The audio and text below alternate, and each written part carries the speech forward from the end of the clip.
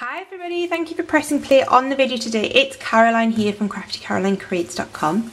Today we are making this very beautiful box. I just love it. It is very me. It's very bright and colourful. It's hand stamped DSP. The Hugs label is just a belly band that we will slide off like that. And then inside it's a bit special, I think.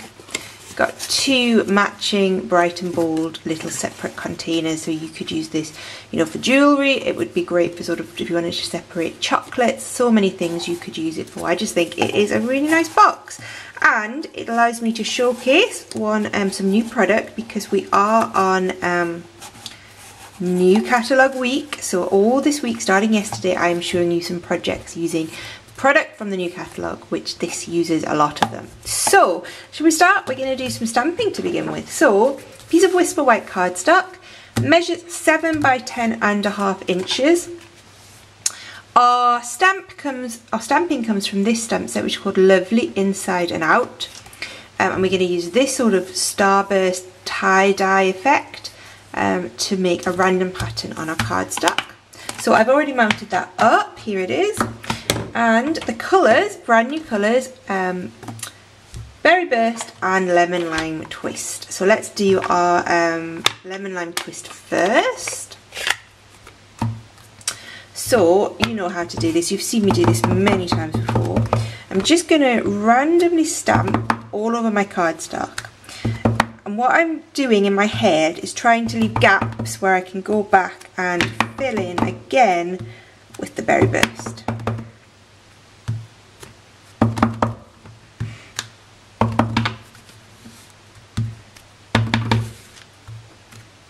Something like that. We can always go back and add a few more if we need to, and maybe spread that out a little bit more than I would have liked to. Just going to clean my stamps.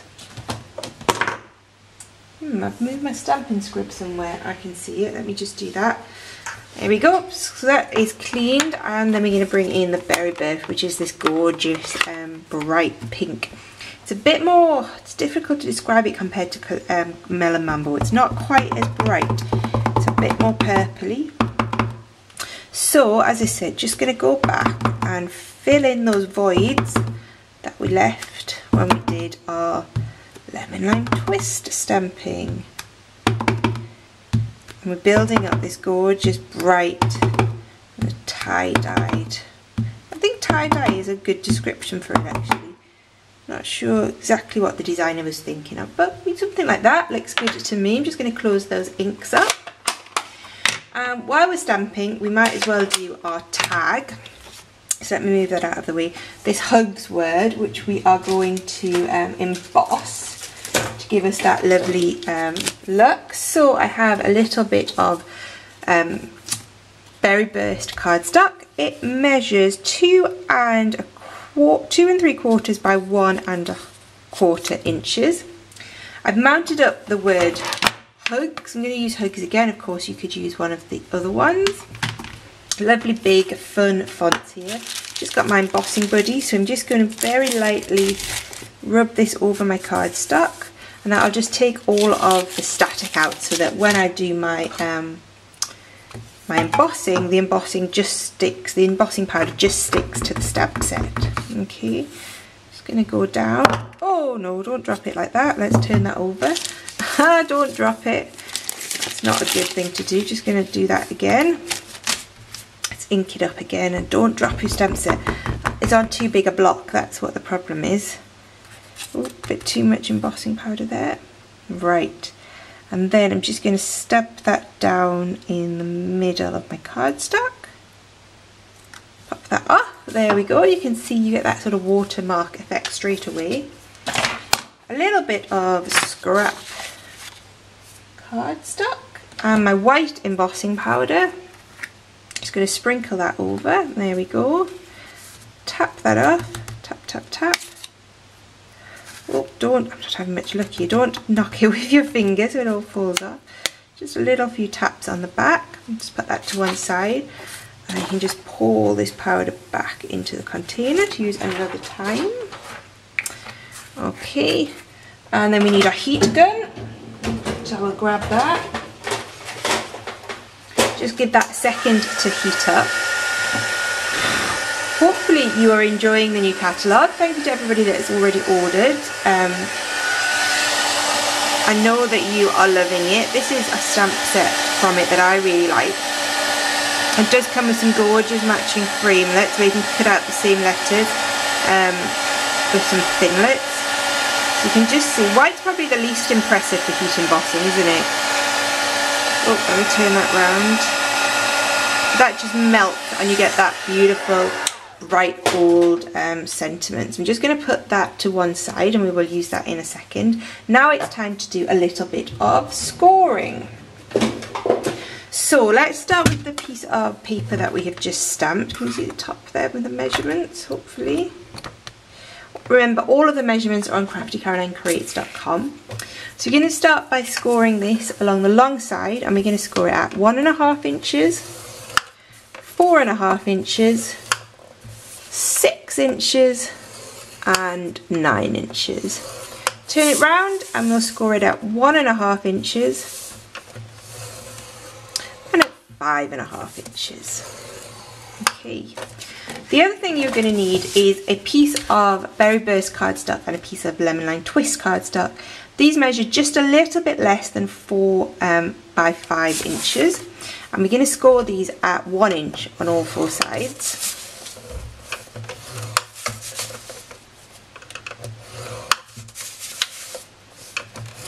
On 1.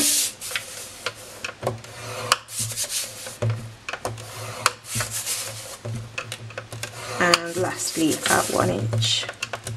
Okay, perfect. As I have these bits in my hand, let's fold these up first. So we're just going to quickly fold and burnish all of the score lines. Got a bit of Rogue embossing powder, let me just move that out of the way. These colours just go together so well. You know, they shouldn't work together, but they just complement each other brilliantly, don't they?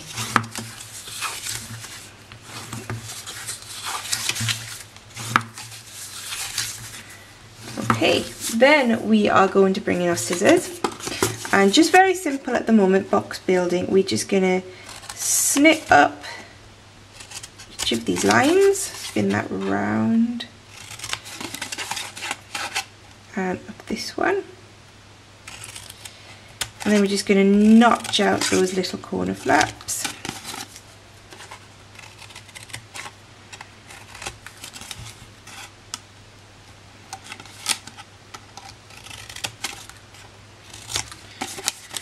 Still haven't decided which is my favourite new ink colour. I'm using them all actually. I think I overdosed on Fresh Fig a little bit when I was doing my Eastern Palace week, so probably that's my least favourite at the moment, but when I was doing that week I really loved that colour. So yeah, leave me a comment. What is your favourite colour? Or are you like me and just love them all and can't really pick one?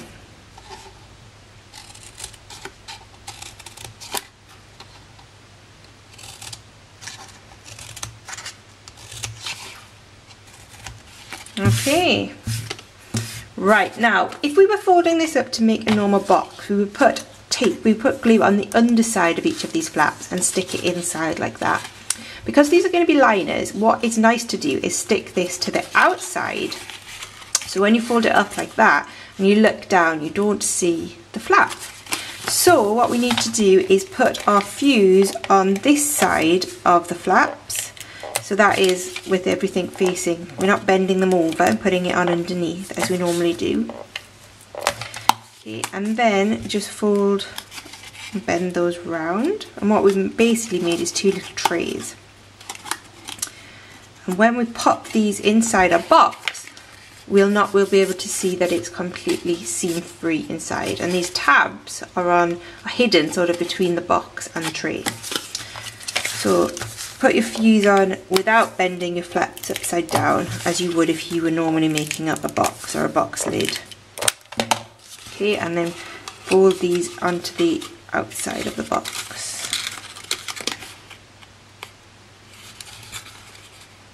There we go. So those will fit into a box when we make it, which we will do now. So let's fold and burnish the score lines that we made on our box.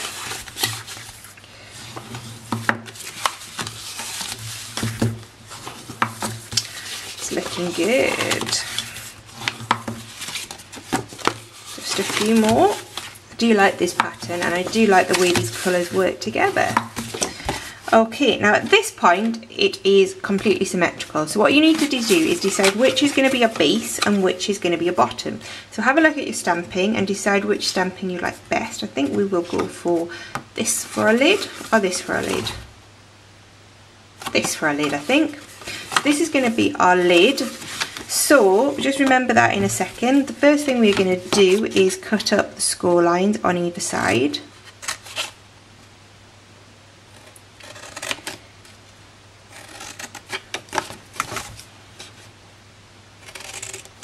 Okay, turn it round and do it on the other side.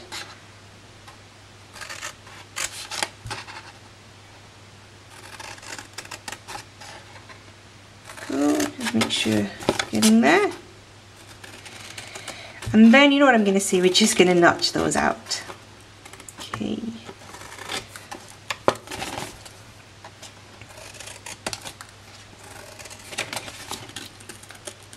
Got it? Have I got it? Oh.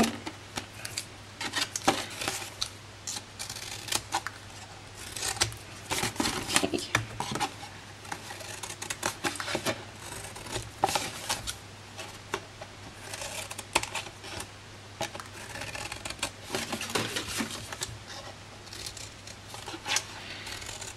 Sometimes, you know, when you try to do something quickly and it seems to take longer because you're rushing, that seemed to take me forever to do those notches. So we said this was going to be our lid, didn't we? Yeah. So the two flaps at the opposite ends, this is our lid section, we are going to put fuse, so we're going to bend them over like we do on a traditional box sort of making, and we're going to put fuse on each of these 4 flaps.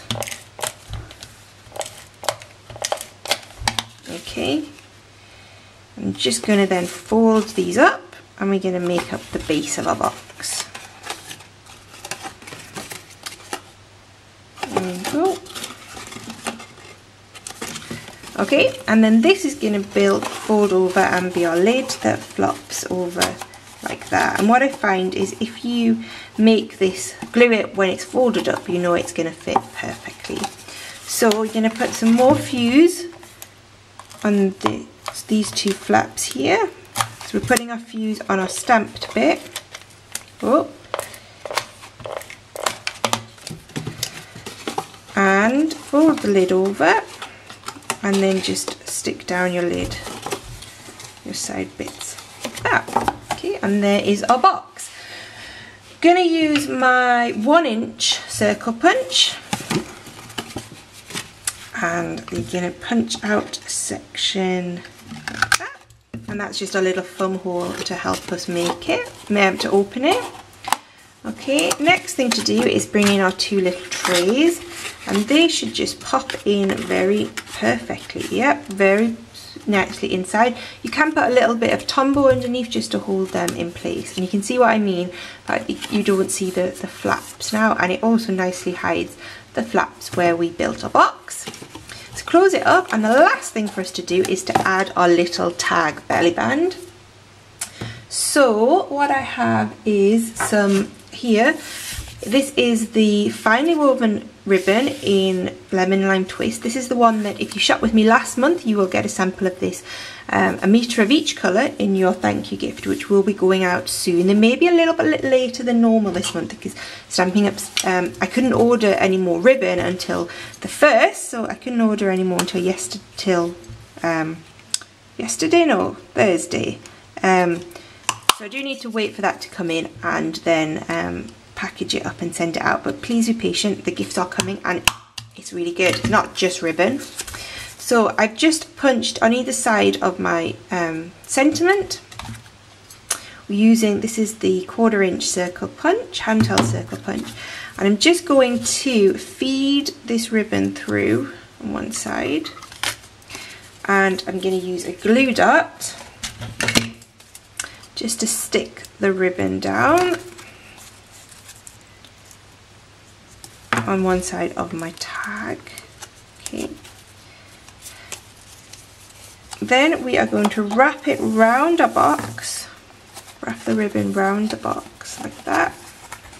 Okay, and let's feed it through underneath.